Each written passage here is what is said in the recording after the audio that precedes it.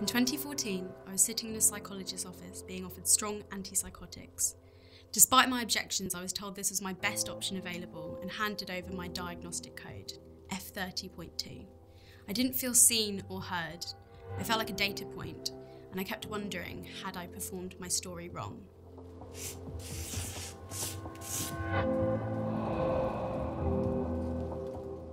On average, you have 11 seconds to convey your condition to a GP before you're likely to be interrupted, and we often struggle to put our feelings into words. 43% of the population live with some form of chronic pain. This affects people's mental health, their relationships, their work, and really impacts people's lives on a monumental level. To provide appropriate treatment, healthcare professionals rely on standardised quantitative assessments that essentially ask you to rate your scale of pain from 1 to 10. These assessments have been largely unchanged since the 70s and limit people's ability to express the unique and complex interplay of pain and emotional experience. According to Harvard Medical School, miscommunication is one of the most significant medical errors. But how can you show, not tell how you're feeling? And how can you make these invisible, embodied experiences visible? Hatsumi is a novel new approach to how we understand and communicate sensory experience. Bridging art, science and technology, we are developing an immersive, creative, participatory tool that is challenging how we communicate and understand pain. Inspired by existing arts and health research, body map storytelling, traditionally you would trace around your body on a large piece of paper and go through a reflective and creative process, enabling you to visualise lived experience.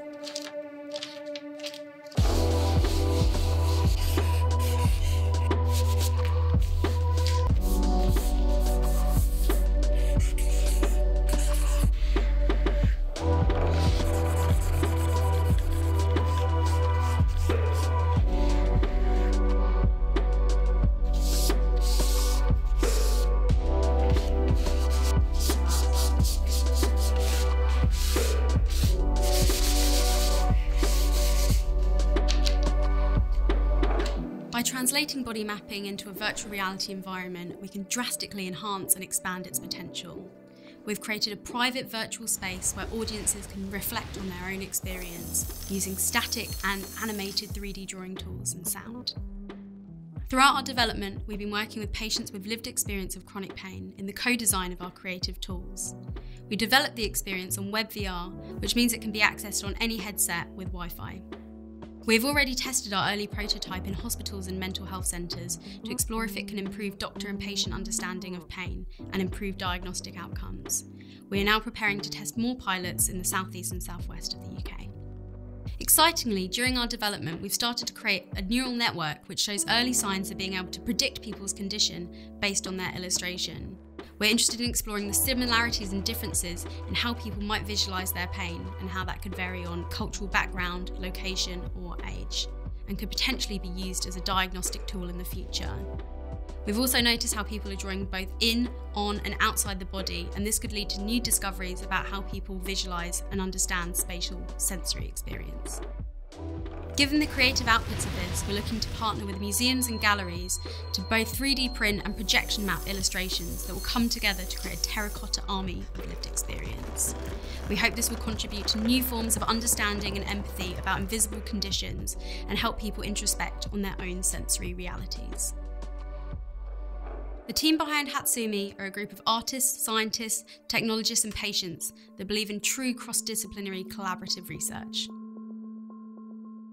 We're starting by exploring chronic pain because it's such a common and devastating condition, and a prime example of that interplay between the brain and the body.